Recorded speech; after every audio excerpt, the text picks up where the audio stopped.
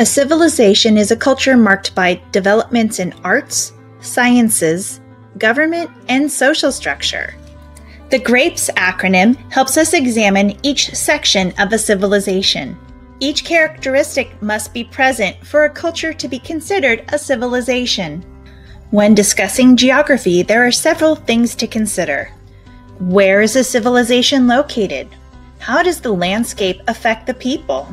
What sort of natural resources do they produce? When we are discussing religion, we are referring to a set of spiritual beliefs, values, and practices. What did the people believe? Who were their religious leaders? How does religion affect their daily lives?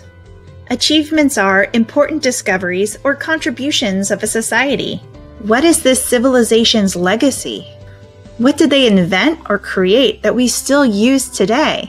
Were these achievements problem-solving, recreational, or both? Politics explains who runs the society and how the decision-making power is shared. What was the government like?